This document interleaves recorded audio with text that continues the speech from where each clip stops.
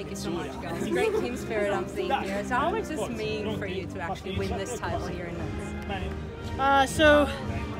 Since the boat became a World Championship boat class last year, it's been a real goal of ours to race the pair and be able to go out there and show the power side when it's one gender instead of both together. So it's been really great for us. Last year with Danny Hansen and then this year with Molly, it's been a lot of fun, and I just hope that more nations get behind it and we start to get more and more competition, because it is a great boat class. So Jaclyn just said, Molly, it's the first time for you taking part here. So how was it for you? How was this experience, and now crowned with the title? I'd say overall this experience is pretty great. I've been working for this for a few years now, so finally making the team, especially in a year that the U.S. is so deep, sending out all crews on the para side, something really special. Thank you very much. Thank you.